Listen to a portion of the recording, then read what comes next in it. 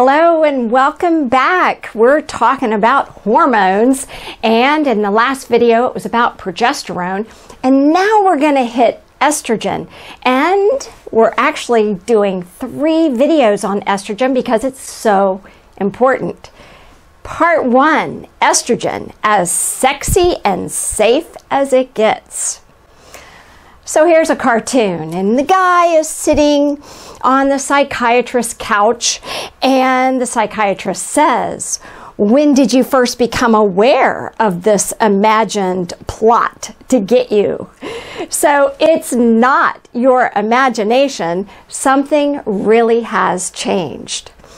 And as you know, I've told you with this same chart that hormones start declining rapidly at around age 40, and you can see them all declining significantly, starting close to age 35, but during 40 to 50, they are really plummeting, and then they just kind of flatline after that. And we're living a lot longer these days. We're actually outliving our hormones.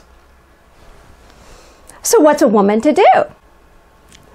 Wait, isn't hormone replacement therapy bad for you? No, and I'm going to prove it to you. So you got to know a little bit about some history. And so let's say prior to 2002, doctors prescribed tons and tons of medication called Premarin or Prempro. You've probably heard about it, and here's a little joke. Here's your bottle of Premarin, urine from pregnant horses in a handy pill form. You take them home and swallow them. So Premarin, as you probably know and have heard, comes from pregnant horses' urine, and it contains more than 17 different estrogens. One of them is close to the estrogen estradiol that we make in our own bodies. Prempro is Premarin plus a progestin called medroxyprogesterone. Now that's the synthetic progestin that I have really emphasized that we want to stay clear from. Neither of these are really bioidentical, but the estrogen that is close to human estrogen in Premarin, that is part of the group of estrogens from horses' urine, is pretty close, not bioidentical. Now, in 2002, the Women's Health Initiative, which was being directed by Dr. Rossouw, halted the study right away, brought about a big conference with the press there, not telling anyone what was on his mind except for the researchers, that hormone replacement therapy caused breast cancer, heart disease, and dementia. This was his blanket statement. And he stated to the press that day that he intended to let the world know about it. Well, the press loved that, and they made sure that indeed the world knew about it. And literally overnight, women threw out their hormones. Who wants breast cancer, heart disease, and dementia? They'd rather have hot flashes and a miserable life than find themselves getting at high risk of that for taking hormone replacement therapy. Doctors were confused, and patients were confused, and the pharmaceutical industry was working really hard to try to figure out how to preserve their bottom line. There was a lot of mass hysteria and confusion. Millions of women and their relationships at that point suffered tremendously. And we now know that more than 50,000 women have since died from heart disease because of giving up their hormone replacement. And it caused countless number of increased cases of diabetes and osteoporosis and obesity, even cancer. So what ended up happening is that we were actually deceived in 2002 because Dr. Rossouw was soon found and later faulted for coming out with this information before he had the facts. So it's been a very slow recovery for us. That was 15 years ago. And the Women's Health Initiative has been reassessed over and over again. And the true findings have come out. And efforts to explain these findings have been taking place over the last 15 years. So I'm one of them. I'm one of the doctors who, from the very beginning, knew that there was a problem with what came out in 2002. And I have tried very hard with many other doctors to get that word out. So I have done conferences, I've circled my practice around it. I treated women with full comprehensive care with bioidentical hormones. I even had a specialty mentorship for nurse practitioners to learn the truth. Christine Northrup, if you haven't heard about her, wonderful, wonderful OB-GYN doctor who has written many books. Of course, Suzanne Summers. She has been great for us. She's not a physician, but she really has done tons of research and has had a lot of doctors help her get the word out. Rebecca Booth, in her book, The Venus Week. Dr. Seibel, I love this gentleman. He was director of the complicated menopause program in a Harvard associated medical school, Massachusetts Medical School. And he wrote The Estrogen Window. That came out about a year ago. Very good book and wonderful physician. Joseph Mercola, yes, the man your doctor doesn't want you to listen to. Actually, anti-aging physicians love you to listen to Joseph Mercola.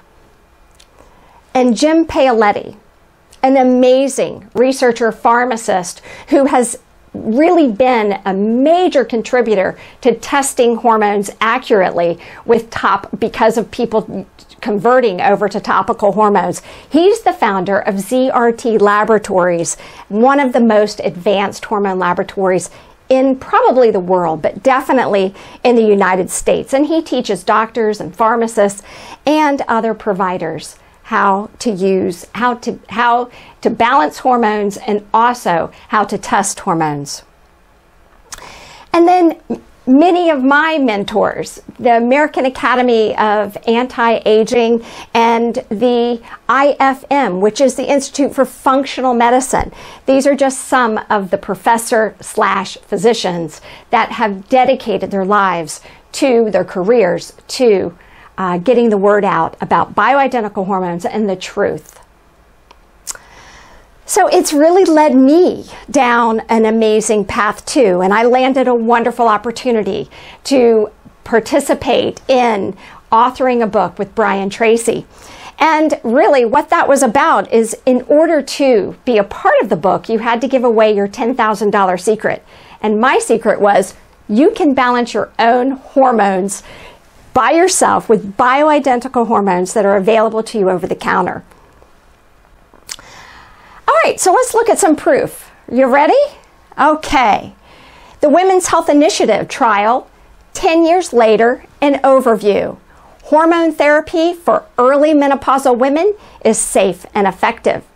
And women without a uterus have a reduced risk of breast cancer in all age groups if they take estrogen. Now, what I want to tell you about this is, it says without a uterus. Well, why? It says without a uterus because they can't say for those women who took the Prempro, they had a decreased risk of breast cancer, because they didn't. Because the medroxyprogesterone is the culprit, not the estrogen. Transdermal, that means topically. The transdermal route of estrogens and natural progesterone offers significant benefits and added safety transdermally. And transdermal estrogen and progesterone could reduce and even stop the risk of blood clots, stroke, and breast cancer, Here's one very important journal of steroid biochemistry and molecular biology. When hormone therapy is started in women near menopause and continued long-term, hormone replacement therapy decreases coronary heart disease and overall mortality. Here's Postgrad Med 2009 evidence supported the efficacy of bioidentical hormone therapy, and it lowered the risk of breast cancer and cardiovascular disease. Breast cancer risk is higher with synthetic hormone replacement therapy than with bioidentical hormone replacement therapy. Bioidentical progesterone has a neutral effect or beneficial effect on blood pressure. Over 1,000 postmenopausal women, no association between increased risk of breast cancer and the use of topical progesterone. Progesterone inhibits the spread of breast cancer cells, and in this study, up to 90% decrease in cancer cell growth.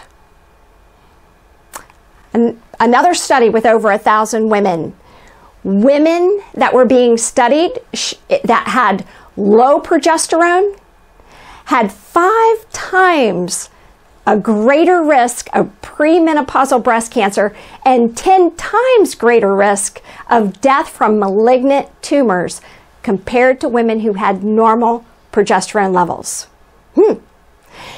So the Women's Health Initiative was really a double-edged sword because it had 2 groups. It had the Premarin group that had only the estrogen, and it had the Prempro group that had the estrogen and the medroxyprogesterone, which is the synthetic progestin.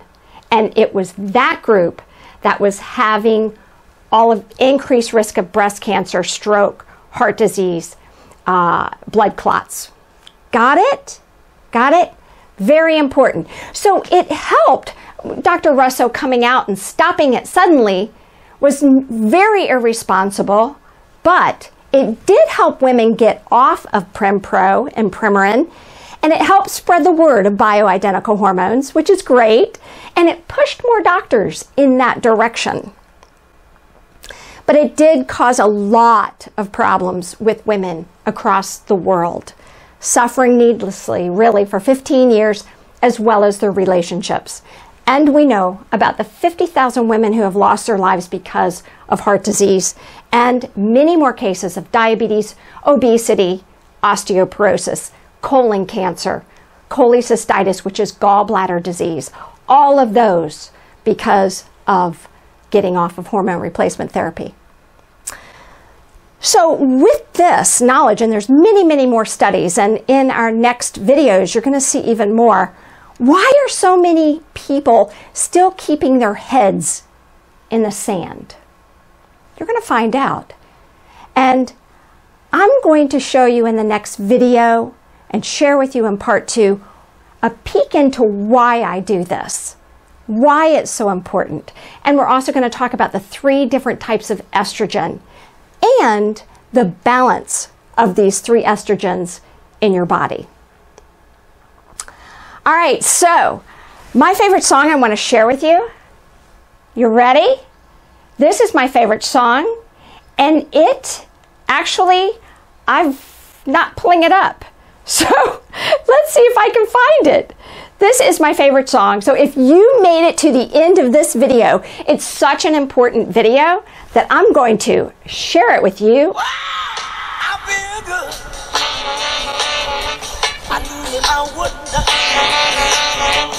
I feel good.